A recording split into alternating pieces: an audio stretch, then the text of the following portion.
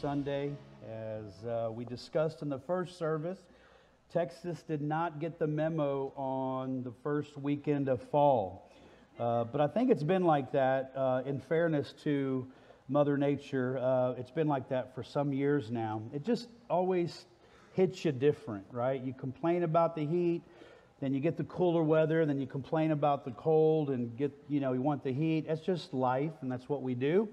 But it's really strange that, and it happens again every year at the start of fall and football season, playing football or watching football when it's 100 degrees outside just feels really unnatural. But praying that the Lord will be kind to us in the coming days and weeks and bring some cooler weather. Listen, before I start, it's been a joy to really get to know some of you and share with you over the last few weeks. And last Sunday evening was one of those moments. I was able to attend your prayer night and really encouraged. About roughly 50 people showed up, but and it lasted only an hour. I mean, that wasn't like what I was thinking going in, but it was efficient, right? Everybody's busy and everybody's distracted. But it was a sweet, just time of intentional prayer, and the team that put that together did really a good job. And then even some of the little huddles that we were in together and praying with one another was just really, really sweet. And so I believe they may plan some more, maybe. It felt like that. It seemed like that. So I don't want to answer that for them, but if they do, try to be mindful of that, and I know you would be blessed. And it really matched the scripture that last Sunday morning, and I wasn't expecting that. Aaron, is that your fault, Aaron? Yeah, you. And then who was the gentleman that led that effort? Bob? Okay, is Bob here? He's probably serving somewhere. That's what Bob's doing. Anyways, give Bob a thanks for me. So let me invite you to turn to the book of Philippians. One more Sunday next week, you'll be in this wonderful little power gospel-packed book. While you're turning to chapter 4 in Philippians, let me just piggyback that was mentioned off of that video, the Reach Texas offering, the Southern Baptist of Texas Convention, who I'm privileged to work with. All of that made possible when churches cooperate financially and of course autonomously on their own, voluntarily, but theologically as well. And so really grateful for that, whether it's church planning, revitalization, as our brother mentioned, disaster relief, probably tugs at the heartstrings the most, and all of that is made possible when churches give. But also the Lottie Moon Christmas offering coming up. 100% of that, and to international missions, which right here in your own congregation, you've got some retired, some semi. Do they know, Aaron? A second, I'm calling on you. They know your background, right? It's like top secret. He's like Mission Impossible, really, minister. I told him that at lunch a couple of weeks ago. But the Lottie Moon Christmas offering, 100% of that goes to support almost 5,000 missionaries. Not quite, but to places that we can talk about and places we can't, where families give up everything to go overseas to preach and teach the gospel to places that most of us would shiver by the sound of it. And then Easter, the Annie Armstrong Easter offering, that's North American missions. So all of that, in addition to what you give on a weekly basis. What I loved about the SBTC, even as a pastor, never even dreaming that I would serve in this capacity. Out of every dollar you send, 45% stays in state, 55% goes out of state to national, international causes. And I get to do what I do off of that 45%. Not all of the 45%, but just like a little sliver there, right? But we we can do that. And I think historically, there's never been a state convention that has given away that much of her budget annually. So it's really special. So thank you. And that's what we've been doing for 100 years as Southern Baptist. Some of you are like, oh, we're at a Southern Baptist church? Surprise, we are. But I'm really thankful that when we all get to heaven, right, that, those who know Jesus, right, those who get to heaven, it's not going to be corners for Baptists and Methodists and, and maybe, but not. I mean, it's going to be one. We'll be at the lunch table, the Baptists. That's where we'll be. But by the way, they all denominations, we all eat, right? And they all say the same thing. Like, we're the ones that value that. But anyways, all right, Philippians chapter 4, verses 8 and 9, speaking to you for a few moments on three types of thoughts. Are there less? Sure. Are there more? Certainly. But for our purposes this morning, we're going to talk about three types of thoughts. Let me read these two verses, pray, and then we'll dive in. 8 and 9 of Philippians 4. Paul says, finally, brothers and sisters, he's like, I'm landing the plane, right? Okay? Whatever is true, whatever is honorable, whatever is just, whatever is pure, whatever is lovely, whatever is commendable, if there is any moral excellence, any virtues, basically, and if there is anything praiseworthy, he's not suggesting that there isn't, he's saying there is. He says, dwell on these things. Think on these things. Verse 9, do what you've learned and received and heard from me and seen in me. And the God of peace will be with you. Father, would you speak to us now? Encourage our hearts. Save the lost. And bless your people. In Jesus' name, amen. Three types of thoughts. Depending on where you learned your Latin, cogito ergo sum, philosopher, 17th century French philosopher René Descartes. Maybe you know that term. I think, therefore, I am. Somebody paid attention in philosophy class. I think, therefore, I am. Who revolutionized, right, some philosophical learnings and living, and just really these philosophers changed the world. One other philosopher, Thomas Edison, not really, but it just went so well. He says 5% of people think, 10% of people think they think, and 85% of people would rather die than think. Think on that. As much as I would love to give credit to Edison and Descartes, there are some thoughts similarly that really predate these wonderful men. Proverbs 23:7, as a man thinks, so he is. So Descartes gets all the credit, but we could argue that these were there in antiquity and even beyond. So we're going to talk just for a few moments on these three types of thoughts. But before I do, I just want to forewarn you that I'll share some things that challenge your thoughts.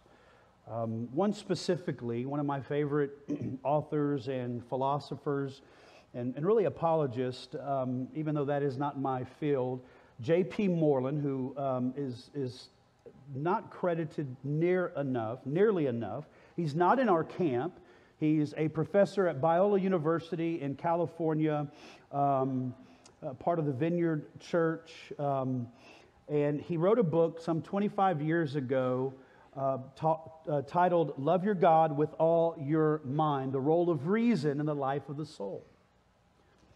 And Moreland speaks to this, and it sounds really funny me saying this, because I wouldn't consider myself an intellectual, and many others may not consider myself an intellectual, probably because of my high emotional being, like just that state that I'm constantly in. But he speaks to this anti-intellectualism that has crept into the church, specifically the American church, American evangelicalism. He says that it is, well, he gives many arguments, but one of the arguments that has really changed, when I first read this 20 years ago, changed the trajectory like I never would have imagined my ministry, or at the very least, my philosophy of ministry, my approach to ministry. And he says, one of the things he says is that anti-intellectualism has crept into the church primarily because of how we do church. Meaning, in the New Testament, and I'm not saying I agree with everything Moreland says, right? I tend to be drawn to the ones I disagree with some, but learn from. He says he can find nothing in the New Testament scriptures that supports this idea of senior pastor.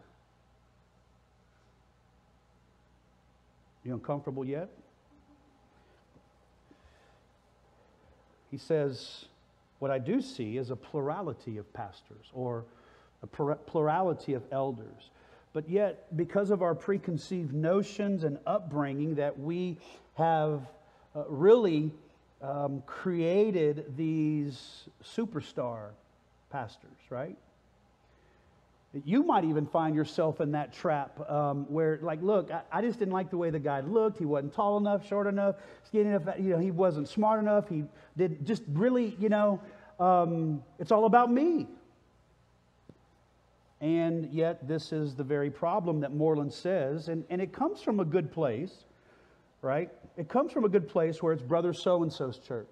And I'm thankful for the faithful, right? Where we can look to men and look to women and say, these believers are why I'm drawn to the faith, or why I've come to faith, or why I'm growing in my faith. But Moreland says that we have really created for ourselves, paraphrasing, some really terrible habits. And one of those habits are spiritual discipline of thinking. So we come, we might serve a little bit, but it's like, feed me, right? We're singularly, there's a guy on stage, and I'm all for pulpits, and I'm all for opening. Well, you got to open Scripture at least, right? But we're not totally and 100% dependent upon one man. As a matter of fact, that's often what gets us in trouble. When I meet with churches that are pastorless, I often ask, well, how many deacons do you have? They say, well, we got more than one. They usually say more than one. Well, that's plurality of deacons. Why would you have more than one deacon? Why would you have more than one volunteer or one minister? Well, because one person can't do it themselves. The same is true for the pastor. We see a plurality of deacons. We also see a plurality of elders in Scripture. But yet, we are dependent upon one person that makes or breaks us. And actually, what's happened is American Idol, when, or actually even before American Idol, it was, what's that guy name? That guy's name, Ed McMahon? What's that show called? Star Search. Started then. That has crept into the church. Well, I got to vote on this guy. I got to vote on that guy. I get it. I understand. But listen, I'm challenging you. And Paul, I think, he does later in other places affirm this idea of plurality. But what he is speaking to is not to professional clergy. He's speaking to the people to think. Maybe Edison was right. 5% of you think. 10% of you think. And 85% of you would rather die than think or be challenged. To stretch, right? Moreland says, freedom was traditionally understood as the power to do what one ought to do and not what one wants to do. We're going to see that here in just a minute. I promise I'm getting there. What about Matthew 22:37, right? The great commandment, love the Lord your God with all your heart, with all your soul. Moreland says, we've got that down, American Christendom. But there's one part that's missing. Not in Scripture, it's missing in us. Love the Lord your God with all your heart, soul.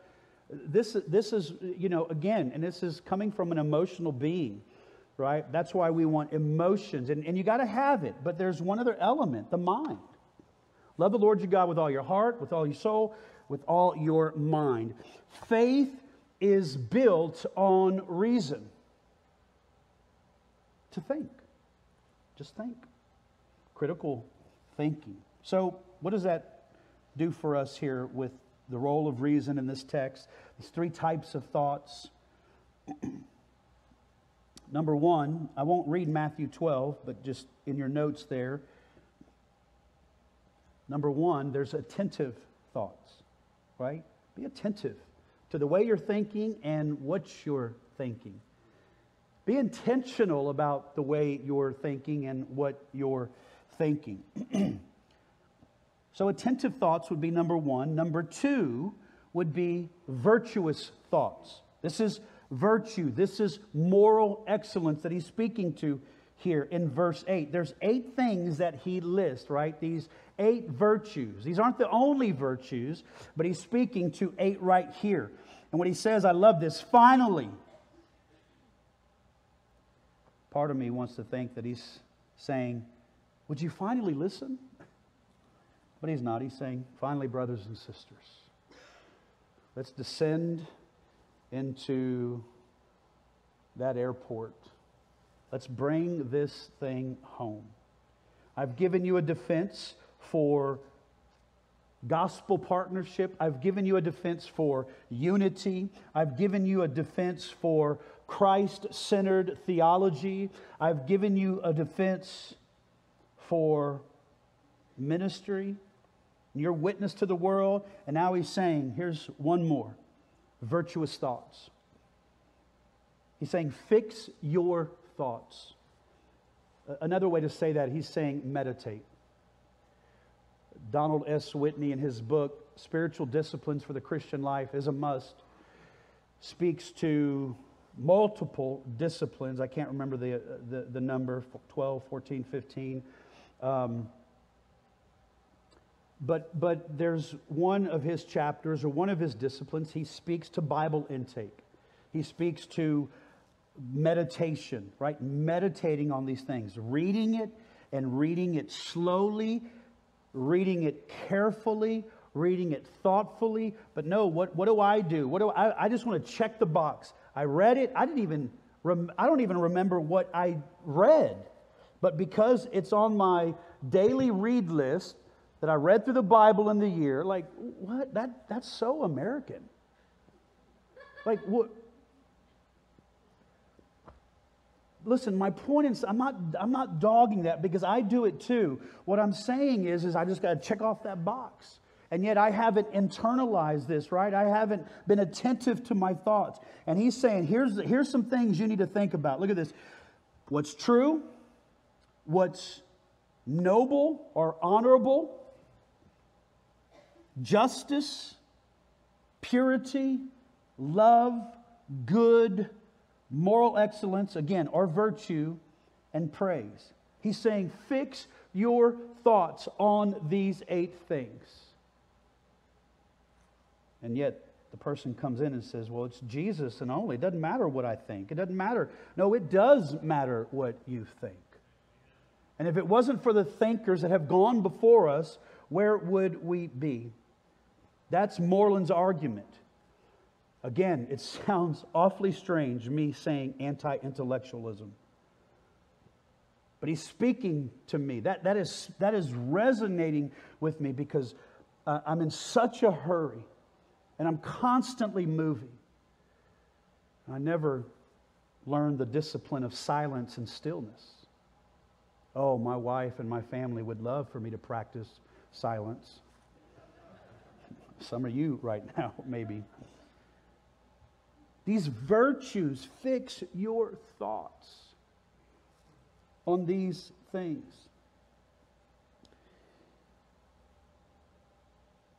Love the Lord your God with all of your mind.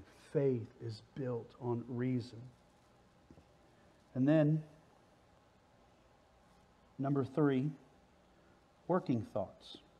I love this. Put into practice what you've learned. He says it. Do what you've learned.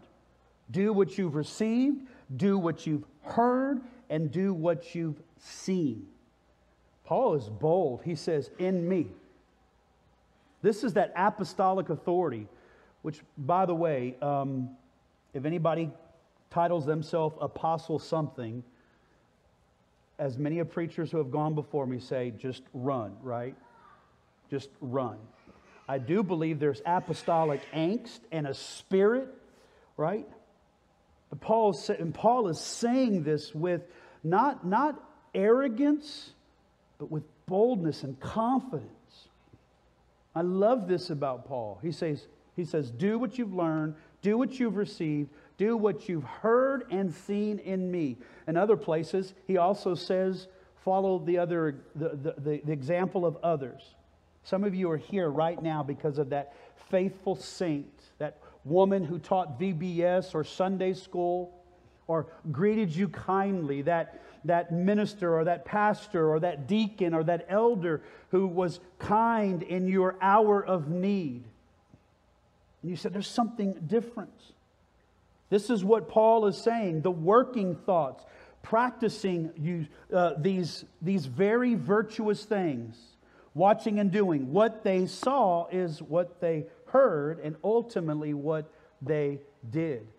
I love, and I know other churches do it, I love that at the end of your service, without fail, whether it becomes monotonous or mundane or repetitive to you, that's the idea, by the way. You are not dismissed, you are sent. Listen, you've got to be equipped, right?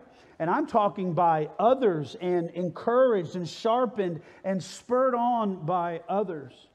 But to do these things, to learn these things, and not banking on one or two individuals.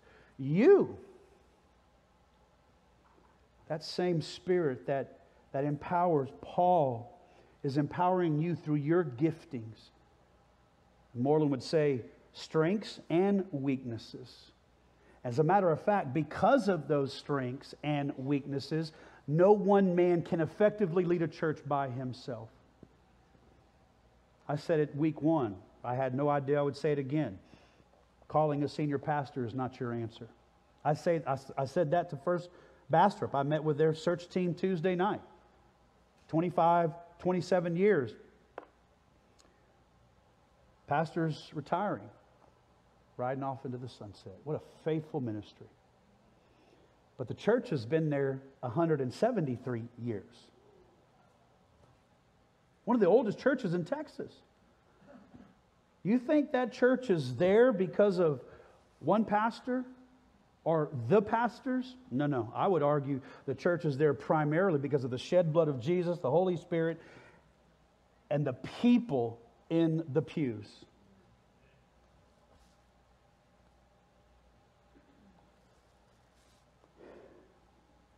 I know that's hard for us to comprehend. Why would any one man want the weight of one church?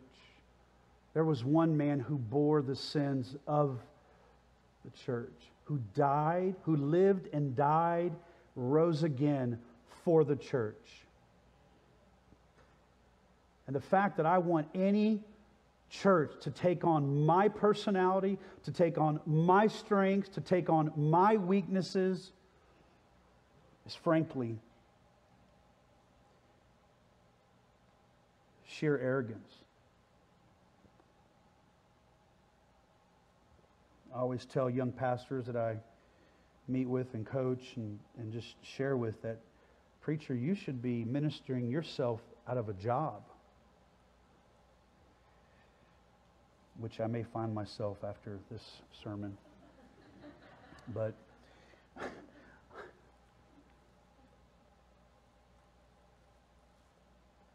this is unorthodox for us today to think about, but it is the gospel. There's one hero of this message. There's one hero of the church. It ain't me, and it ain't you. Okay. Working thoughts. Watch and do. I like there in the journal, if you followed it on page 30, page 31, just some reinforcing passages here. 1 Timothy 4, 11 through 16. I love what Paul says to young Timothy here. He's speaking to Timothy, right? But it's for us. It's not to us, but it is for us. Command and teach these things. Don't let anyone despise your youth, but set an example for the believers in speech, in conduct, in love, in faith, and in purity. By the way, I didn't mention this in verse 9 earlier, but the reason you're sent is to minister to a hurting and lost world. That's it. It's not to come, to gather, to be fed only, me, myself, and I, right? It's not about that. As a matter of fact, it's not about your preference of music, although we have that. It's not about your preference of translation, although we should be thoughtful of that. It's not about your preference, I would even argue, of the preacher.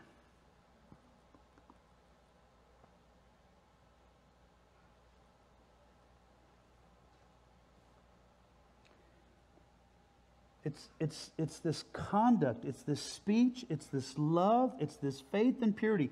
And until I come again, Paul says, give your attention to the reading, the public reading of God's Word, to the exhortation and teaching. That's what we're doing. Don't neglect the gift that is in you. Practice these things. Be committed to them so that your progress may be evident to all. That would be the opposite of none or some. He says, think on these things, right? He says, pay close attention to your life. This is absolutely incredible right here. Pay attention to your life and your teaching. Persevere in these things, for in doing so, this you will save both yourself and your hearers. Listen, stop worrying about the world that acts like the world. I'm convinced that I do that I'm quick to point out and judge, and you should judge, by the way, and I'm quick to diagnose everybody else's problems is a deflection or avoidance of my own. Paul says judgment starts in the house. Why are we surprised when the world acts like the world? We need to be surprised when, not only when we act like the world, which we do, but we need to be, we really should be pleasantly surprised when we act like Christ. This is the whole essence of these virtues. That your life will save yourself and save others. Romans 14 speaks to this. It's mind-blowing to me. So your life is not about you. Your life is not about your preference. Your life is not about your comfort. Although we have those things and we need those things, right? Praise the Lord, thankful. But it's not. It's about, what did I say last week? I think it was your miseries for ministry, something like that.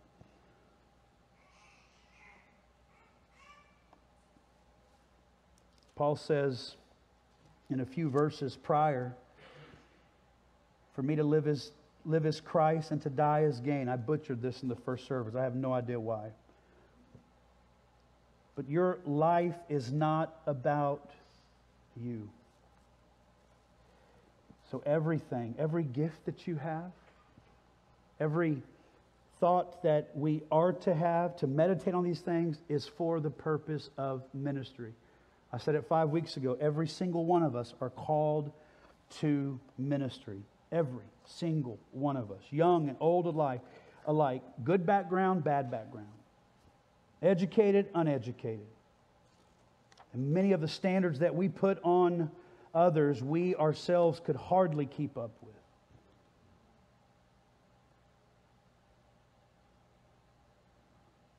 At least that's how I feel about my own life. Let me close with this quote by the Prince of Preachers, Charles Haddon Spurgeon. He says, "Be on the side of everything that is good." Be on the side that everything is good, everything is right, and everything that helps. Right? Your actions, your behavior is predicated on your beliefs. As a man thinks, so is he.